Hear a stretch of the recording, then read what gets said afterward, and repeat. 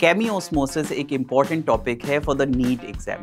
Let's understand this in a simple way with this NEET 2023 question. हमें पता है कि photosynthesis में दो processes होते हैं. There's something known as the light reaction and there's something called as the dark reaction. और light reaction में जिस process के through ATP का formation होता है उसको हम chemiosmosis बोलते हैं. So electron flow during the light reaction, it increases the proton concentration inside the thylakoid lumen.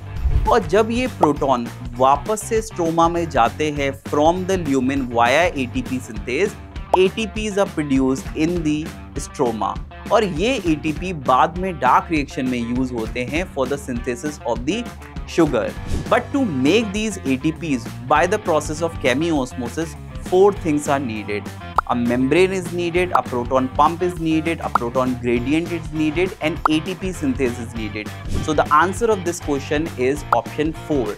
But if you would like to practice more such question or view the step-by-step solution, copy the link from the comments below and explore them on the Extramarks Learning App.